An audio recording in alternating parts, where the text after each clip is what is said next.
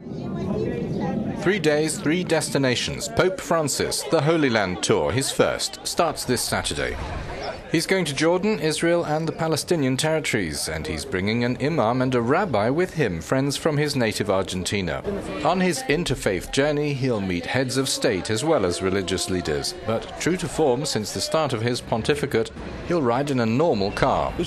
Palestinian Minister of Tourism Rula Maayah says the presence of His Holiness the Pope in Palestine in an unarmored vehicle without any protective glass is, of course, a message to the whole world that Palestine is secure and that the Pope feels safe among Palestinians in Bethlehem. He'll meet them in the streets and at Mass.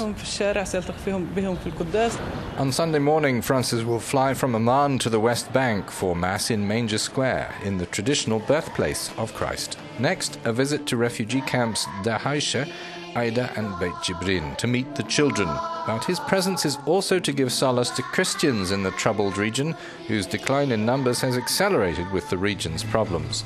This pilgrim says he has travelled 60,000 kilometres through 22 countries to reach Jerusalem. He'll offer Francis a record of his experiences along the way.